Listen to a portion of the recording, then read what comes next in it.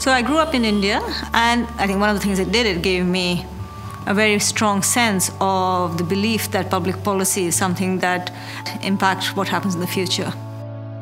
I'm Rohini Pande. I'm a professor of public policy at the Kennedy School, and I'm an economist by training, and I work in the areas of international development and political economy.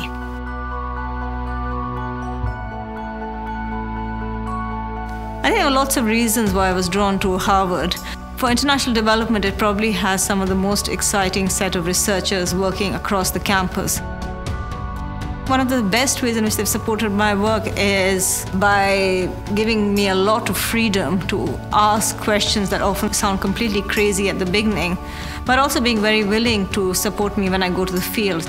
And I think that's something that I have really cherished at the Kennedy School.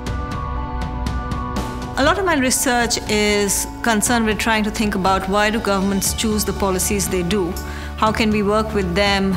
And what's the role of evidence and research in working with policy partners in designing solutions to the problems they face?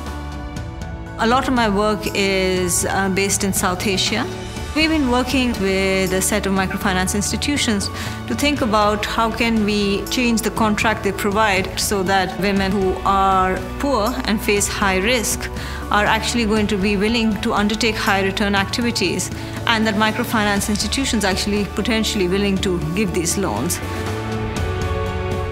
Since I teach international development, I think the one thing I always tell them is that there is no magic bullet, but that doesn't mean that you can't make a difference.